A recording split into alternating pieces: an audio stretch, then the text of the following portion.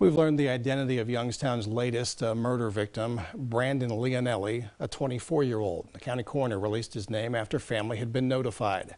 First News senior reporter Jerry Ricciuti listened to the 911 calls from the early morning shooting and tells us the incident left West Side neighbors pretty scared. The calls to Youngstown 911 started coming in shortly before 3 a.m. as police were on their way to the scene on Russell Avenue on the city's west side. One dispatcher notified an ambulance company to request paramedics. We had multiple calls on it, multiple 911 hang-ups. The female screaming, help, help. The neighbors can hear her screaming, help, and they also heard gunshots.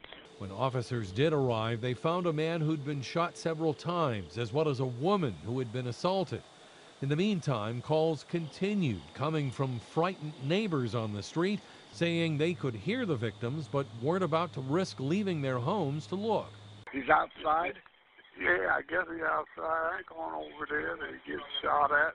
Yeah. Okay, no, stay safe there. I'm scared to go outside. She's young. You heard a gunshot? You heard gunshot? Yeah. Yeah, I heard the gunshot. There was two of them. The male victim died a short time later at the hospital. At this point, police are not commenting on a possible motive in the case, other than to suggest the shooting was not a random act. Detectives are asking anyone with information to call either the department's tip line or Greater Youngstown Crime Stoppers.